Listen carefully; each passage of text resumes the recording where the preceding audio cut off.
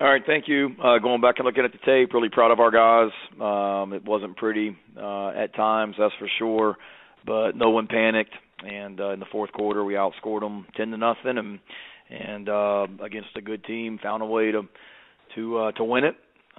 Certainly want to, and I told our team today that a team that wasn't mentally tough would probably have found a way to lose that game, and we found a way to win it at the end.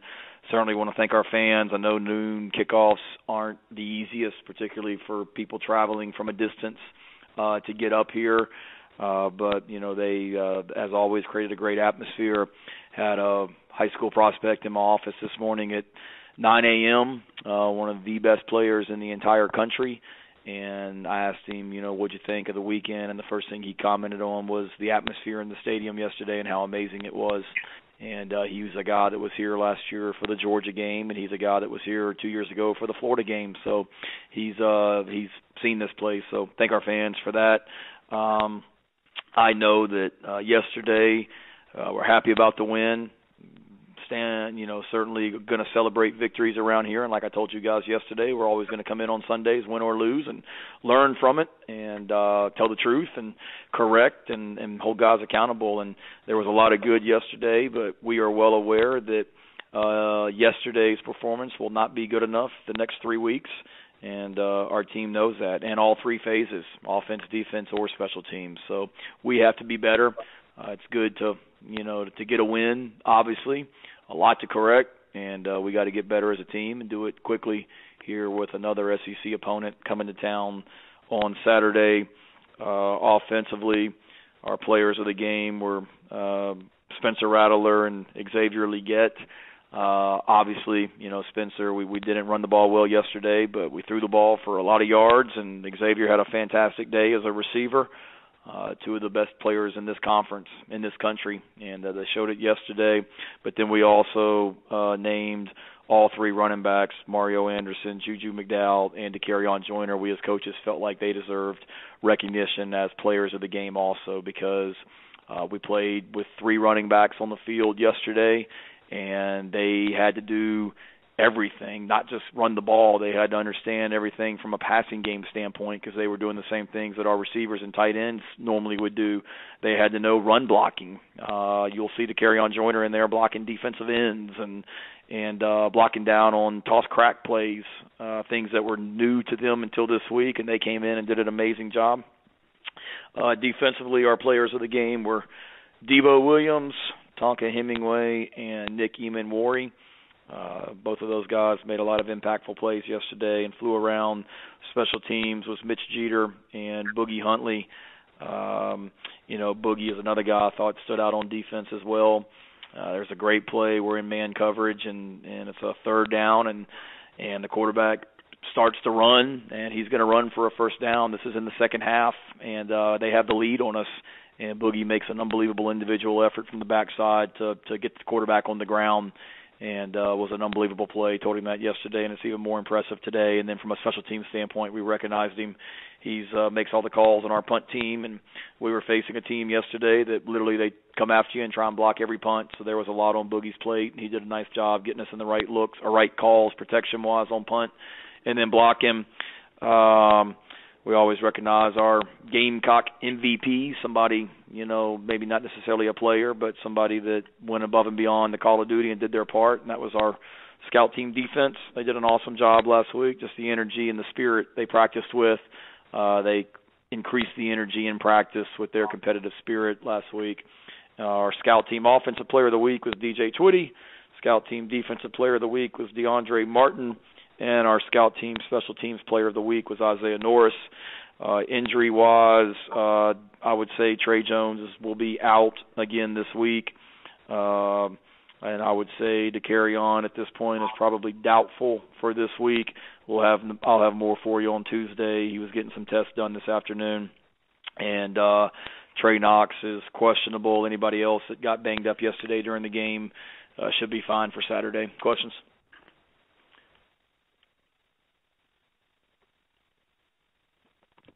Hey, Shane, it's Hale. Shane, I wanted to ask about the three running back stuff that you guys were doing with that. I guess what went into deciding to have that package, and what did you guys feel like you were able to get out of it when I guess all three of those guys were available and able to be out there together? Yeah, I think it was a combination of things, Hale. One, they practice really well, and they're three of our better players. You know, when you talk about guys that work in practice and compete and play the way that we want to play, we put those three guys all at the top. Juju practices the right way, brings great energy to the field. Mario's play this week speaks for itself. And then DeCarrion's just such a, Swiss Army knife. He can do everything: quarterback, running back, receiver, kick returner. He's done it all. And so just trying to get three of our better players on the field at the same time. Certainly Xavier Leggett and Nick Harbor and Amarian Brown and those guys, they can't play every play, so we've got to continue to develop depth at receiver, but this helped us from that standpoint. And then also they're really smart. So you can put that on their plate, and they can do it. And then obviously Trey Knox being down was a big part of that decision as well. Hale, the fact that nothing against our backup tight ends, but we didn't expect Josh Simon to go from playing 20 plays to maybe playing 70 plays. And then Nick Elksness and Connor Cox are good players, but we need to be smart about what all we were asking them to do. So from our standpoint, it was just trying to get three of our better players on the field at the same time, give Jacksonville State and other teams something to prepare for now. And then, you got guys on the field that can do multiple things as well. Shane, this is Gene in Charleston. Just to clarify, what is Jones's injury? And Nick Harbor, hard to complain about a 399-yard passing game. Absolutely, excellent. But Nick Harbor didn't do very much as catching the ball. What's the deal with that?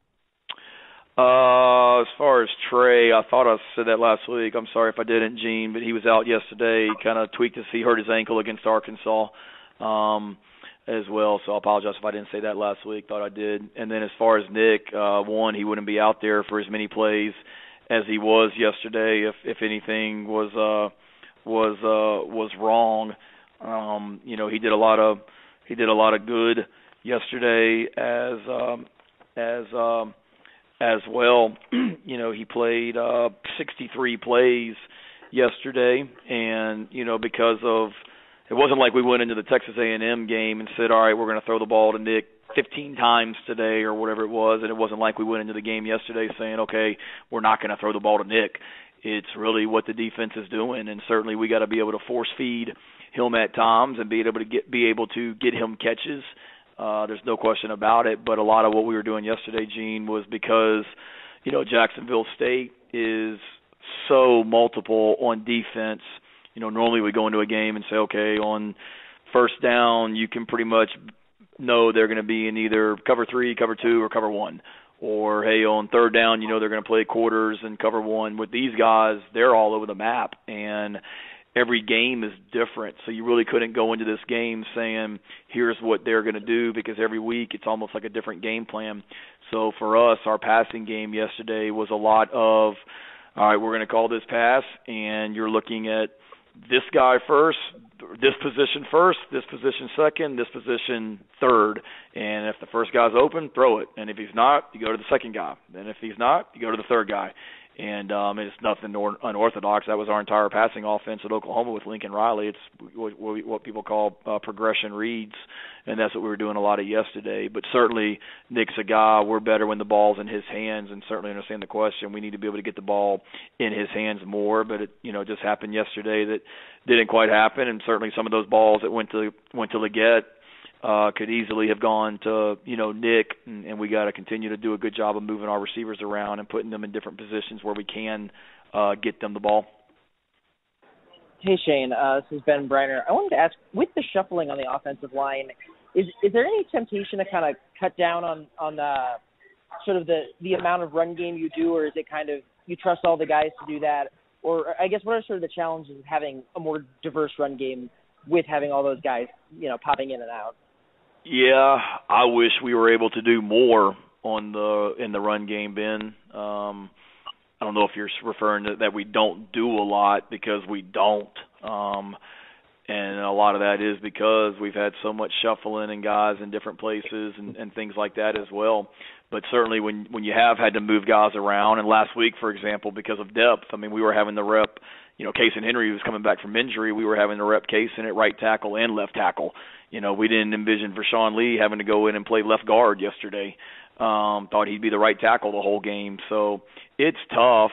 No excuse. I mean, everybody's dealing with injuries right now, but certainly you can't be overly multiple because you've got to block a lot of different looks, and that was going back to Jacksonville State and how multiple they are on defense. We needed to make sure that we were very simple and sound in the run game yesterday because they give you so many different fronts and pressures. You're going to have to block. You may have, 2 run calls, but you're going to have to block it against like 8 different defenses. So we were very simple in the run game yesterday schematically. I want to be able to do more, and we'll continue to find ways, to do that where we get enough guys reps during the week where they're able to go out on Saturdays and perform. But regardless of what scheme we run offensively, regardless of how many injuries we have on the offensive line, we need to be able to run the ball better than 89 yards and 2.3 yards per carry yesterday. It's not good enough and won't be good enough the next 3 weeks. Hey, Shane, this is John. You and many other coaches often say after a game that doesn't go perfectly that y'all got to coach better. But do you feel like this has been a well-coached football team this year? I think at times we've all got to be better, starting with me. And, I'll be the first to admit there were times yesterday that I didn't think we were. And that obviously starts with me. The frustrating thing for me, John, was just a lot of things that, that we corrected or we did correct during the week multiple times. We get out in a game on Saturday and we don't do it. Maybe it's trying to block a punt yesterday. Like I thought we were going to come out of that game yesterday with about 3 blocked punts, blocking their punts. And it's one of those things that as a coach you're looking at it and you got 1 or 2 young men on the team that did it the exact right way every single time in practice last week. They do it the right way the first time Jacksonville State punts and we almost block a punt, and then for whatever reason don't do it quite the same way versus the same look. And as a coach, you got to ask yourself, like, why is that happening? But certainly when you're 3-6, you can't sit there and say that we are, have done a great job. We haven't. We all have to be better, players, coaches, staff, starting with me as the head coach.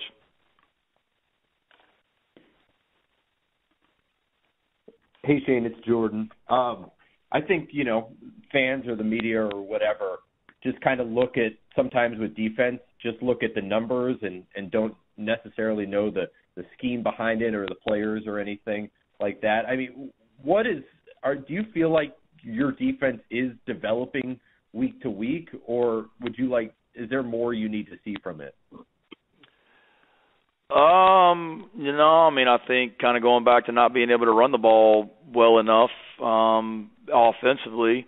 Looking at yesterday, for example, we gave up, when a team rushes the ball 57 times, they're going to add up some yards on you. But, on third down, they were better than we wanted them to be, and they had a lot of first downs and all that as well. So I think we've certainly made some strides. We made strides in that yesterday. We got takeaways. We hadn't been getting takeaways all season. We got 4 yesterday. To me, that's improvement that we've made from a takeaway standpoint. You see an interception for a touchdown yesterday on defense to go along with those takeaways. I saw some good things yesterday, certainly, but I also saw, too many explosives that we gave up. You can't give up a 54-yard touchdown pass on 3rd and 2 and an explosive run on 3rd and 2. So like all areas, offense, defense, special teams, we can be a lot better than what we've been. And that's, what we talked about today, that we found a way to win that game yesterday. It wasn't pretty, and we can be a lot better still, but we're running out of time. So we got 3 guaranteed weeks left, and we need to be a lot better Saturday than what we were yesterday, and that's in all areas. Hey, Shane, it's Phil Kornblum. Follow up on what you answered from me earlier. When y'all rep something so hard and still see some mistakes, do you think that's more carelessness, or not carelessness as in they don't care, but attention to detail maybe? Or do you think guys are maybe putting a little bit too much pressure on themselves to be perfect and just not executing properly from that standpoint? Yeah, it's a good question. I wish I knew the answer. It's something that we're continuing to try and find. It's something that we've talked a lot about, John, is continuing to find ways to reach these guys and connect with these guys. I don't think it's a lack of attention to detail. Sometimes I think guys may be overthinking things. Certainly there's something to that, but we've tried to simplify everything that we do, and we've also talked about it too, that we don't need to feel the pressure of just trying to do too much. What we need to worry about is not getting 3 more wins, or it was 4 more wins going into yesterday to get to a bowl game. Let's just prepare the right way and do the best thing that we can, or prepare the best we can each and every week to go play really well on Saturday. And that's what I want our guys focusing on. So, I don't know. We had a good team meeting today and talked a lot about those things, and certainly there's got to be we're in week 10, and we as coaches all have to continue to do a better job of coaching and teaching. And then players and as a team, we've got to, take ownership and continue to make sure that if you do have, that you're not trying to do too much and just doing your job, which is very cliche but true. What did you have, Phil? I'm sorry. Yeah, no problem. Just wanted to ask if we could get an update from you on a potential of return to action in the remaining regular season for Juice Wells and Jalen Nichols. Can you update us on that? Yeah, I wish I could. I don't have much to report new. Juice is closer than Jalen is at this point. Juice did a little bit of running. Our guys are finishing up weightlifting right now. Juice did a little bit of running here today, this afternoon. So he'll hopefully get a good report from that and feel good. He did a little bit of running last week and felt good. I know he wants to get back, and like I said last week, it's just making sure that his body's where he needs to be physically when he does come back. Jalen's a guy that's in great spirits, and certainly I'm sure would love to get out there and be able to play a little bit this year. He's working hard in the training room and rehab to get back, and I don't think it would be anything in the anytime soon, but we'll see. 2 guys that are working really, really hard and certainly hate not being out there right now. Hey Shane, Ben Brenner again. Had one quick one. It seemed like there were a couple of plays that were RPOs where it looked like something kind of went awry and Spencer kind of had to eat it. When you looked on film, was there something they were doing on those plays that sort of threw them off kilter a little bit? No. Thanks. Yep.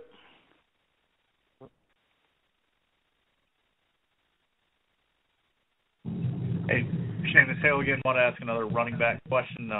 DJ got in for a couple carries, maybe just one.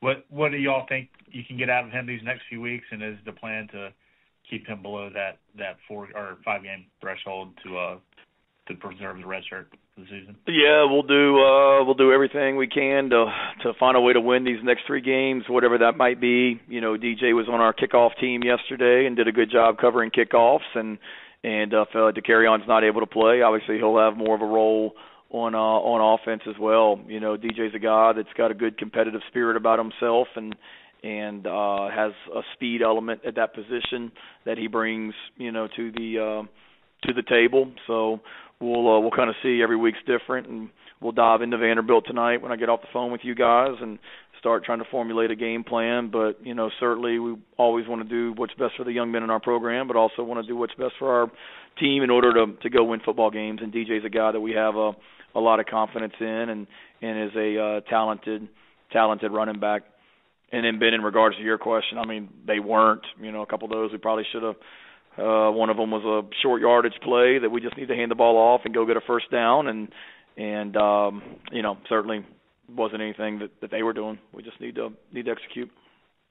Shane, this is Gene in Charleston. Obviously, Rattler has pretty crazy home road splits this year, and just as obviously, your schedule on the road been way more difficult. But with all the audibling that he's allowed to do with Dow, which is really pretty cool, is noise on the road versus no noise at home, is that part of the reason too for that? I don't think so, Gene. I mean, he's got some freedom, but it's not like he's out there just, changing things left and right, home or road. Certainly there's some looks that he's been able to, throughout the season, has been able to get us out of a bad play into a good play. If anything, Gene, it's really been more in the run game. There were more, it wasn't so much audibles as it was checks yesterday in the run game, where if they come out in this defense, we're going to run this play that's a running play, or if they're in this defense, we're going to run this play. We've probably done a little bit more of that than we have anything in the passing game. But, certainly it's something you got to prepare for, because he's able to get up there and, if he needs to change protections, he can, and that's something that we've always got to be cognizant of, home or away. But we haven't gone into a game saying, all right, we're going to be able to do less this week with Spencer because we're on the road, or more because we're at home. It's really, by plan, and certainly it makes it more of a challenge when you're on the road. Don't get me wrong, when you're playing in front of 100,000+ fans like we have multiple times this year, it's not easy. But, it hasn't, I don't think it's deterred him from, playing well at home or not playing as well as he would like on the road. Hey, Shane, real quick, I know y'all had a bunch of guys over the weekend in from the 2010 team and so on. Good to see those guys back, and Coach Spurrier, anything from the weekend from that standpoint going to stick with you? I saw Steven Garcia on the field after the game yesterday, and it appeared as if he had a hell of a time at the pregame tailgate and during the game and postgame. That'll stand out, knowing Steven. But, no, it was cool. Chaz Sutton came by my office on Friday, and Chaz sat in my office, and we were able to visit for like 20 minutes. So it was good to see Chaz, good to see Clifton Gathers. It was good to see Brian Maddox on the field after the game. It was pretty cool just, after the game, Steven Garcia and Brian Maddox, as I was walking off the field, both come up to me and, say some things to me that really means a lot coming from them and how they feel about me and how I feel about them. That was a pretty cool moment, and wish I had a chance to spend time with more of those guys. We were at the hotel, obviously, on Friday night from 6 p.m. on, and Garcia was texting me from the event they had on Friday night, wanting to know why I wasn't there and was I coming by and things like that, and certainly wanted to be there, but felt like I had an obligation to the team to be with them on Friday night as well. But cool having those guys back, and like I said last week, it's just a great statement about what can be accomplished here at South Carolina.